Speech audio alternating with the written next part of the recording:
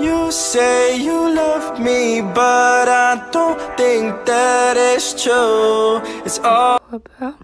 Yep. That's right, guys. Hello, my name is DX here. Welcome back to another exciting video.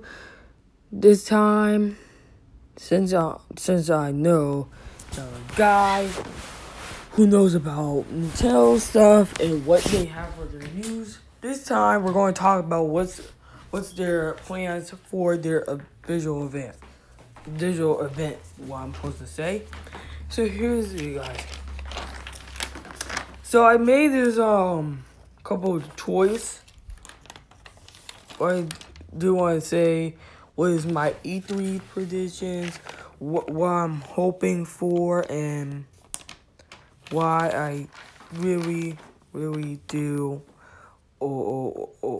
want this like 3 things to happen. Because here's the thing,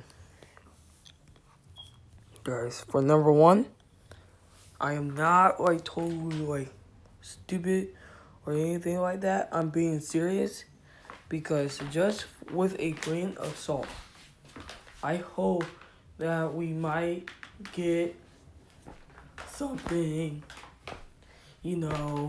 like a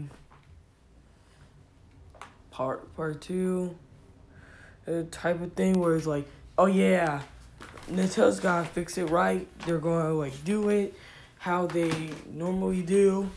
They just gotta like, do a good, because I don't want to like lose again for this year, because Nintendo won E3 2019, and that was the huge biggest hype announcement ever.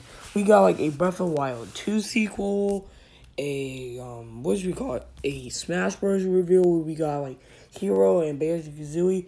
I know that there's Challenger Pack 2 and Challenger Pack 3, but when it comes to the character itself, to be honest, I'm pretty kind of excited how Sakurai is going to finish off with these final 3 characters stuff. And there's some other new games that might be like, pretty unique and hype and excited.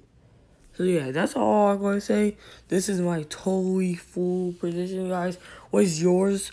Well, what do you think Nintendo will have like a event happening? Because I mean, Nintendo's like they have his like business people, because some like people work at Nintendo and they do like their business like headquarters for their like plans of the games, of the IPs and stuff. But yeah, it was